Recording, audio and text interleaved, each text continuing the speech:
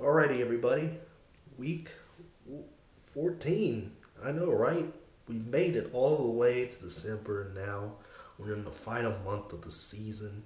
And now things are looking a lot more interesting than they did a couple weeks ago. Because initially I thought this week was going to be pretty rough as far as what games were going to be offered.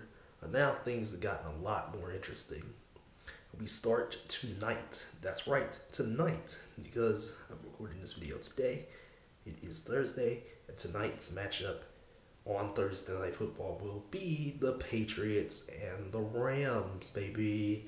That's right.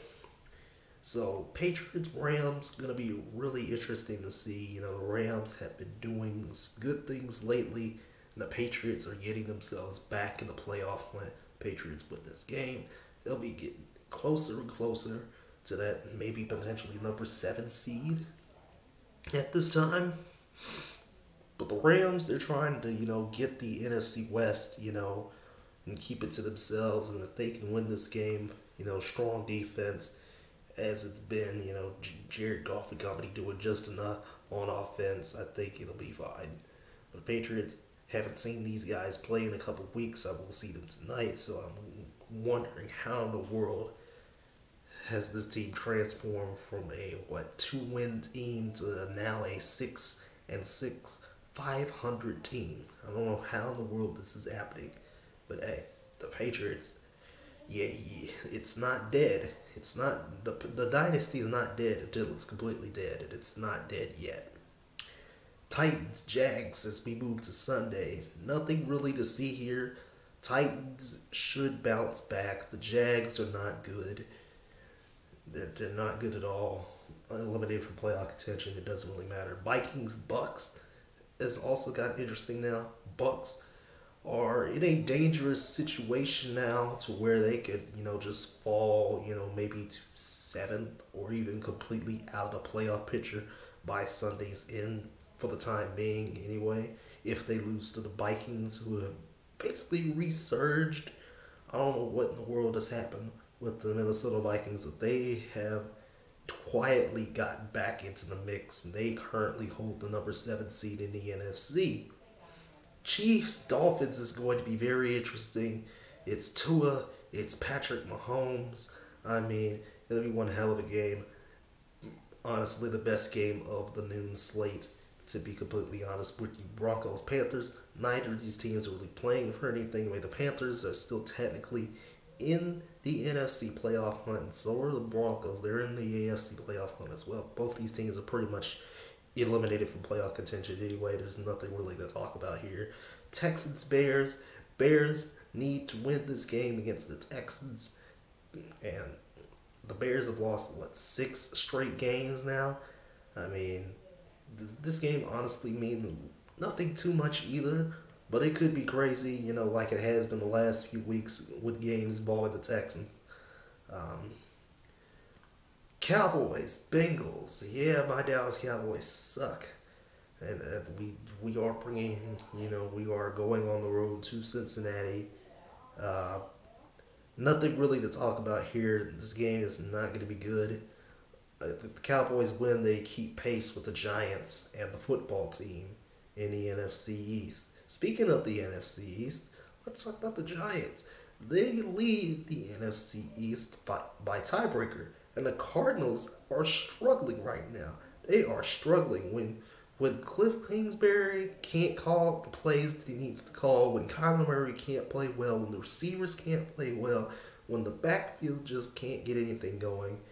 It's a recipe for success for the Giants, who have Colt McCoy and Alfred Morris. I'm not sure when Daniel Jones is coming back, but the Giants are in prime position to make the playoffs. And if they can, keep racking up victories, they'll get to the promised land once again. And we'll have another, non-repeat champ in the NFC East. So there's that, just a lot of interesting games at noon, but the best one is Chiefs Dolphins. Chiefs, they lead the AFC right now. The Dolphins are looking for a big time victory, honestly. It's going to be fun. It's going to be very fun. A lot of nothing as we get to the 3 o'clock slate. A lot, really, just a lot of nothing. I mean, it's like the Jets are taking on the Seahawks. Seahawks lost to the Giants last week, and the Jets, they fired the defensive coordinator Greg Williams early on, this week, and I mean the Seahawks, they just need a victory. They need to keep it up. They need to keep these W's up, everything like that. If they keep this up, I mean, come on, Seahawks, you gotta play. You gotta start playing. It's crunch time. You could fall. The Seahawks could easily fall from like maybe a 1, 2, 3 seed to like a 7 seed in a matter of minutes. You gotta play. You gotta get it going. Get the offense going. There's no way we should not be talking. You hey, these Seahawks are good when you have performances like that last week. You gotta step it up, and this is a great opportunity to step it up. The Packers are taking on the Lions. I'm pretty sure Devontae Adams is going to go off. Either him or Aaron Jones are going to go off with the Lions. Lions have sneaked their way back into the playoff picture, but I don't think they'll do anything, with it. Even though they are taking on the Packers at home, I think the Packers will win this game. That's just me. Chargers, Falcons, nothing really to see here. This game has really no implications on anything. But, maybe draft positioning and stuff like that. I mean, the Chargers are just a painful team to watch. And the Falcons are also a painful team to watch. So, I mean, it's just like, oh, yeah. The football team is taking on the struggling 49ers. And the football team, if the Giants lose and they win, Washington will have sole possession of first place in the NFC East at this time. So, Washington's looking resurgent with Alex Smith at the helm. I'm just wondering, how in the world will this game go? Because, I mean, come on. It's the football team. They have no name. They beat the Steelers. And I mean, it's just like, whoa, man. Whoa. What do you mean? I mean, it's just crazy to see, what in the world's happened with the football team and the Giants over the past few weeks. Just been crazy stuff as an NFC East fan. Meanwhile, the number one seed in the NFC, it's either them or the Packers, but the Saints have locked up a playoff berth already, and they're taking on the Eagles, who just look horrid. Jalen Hurts is the starter for the Eagles, and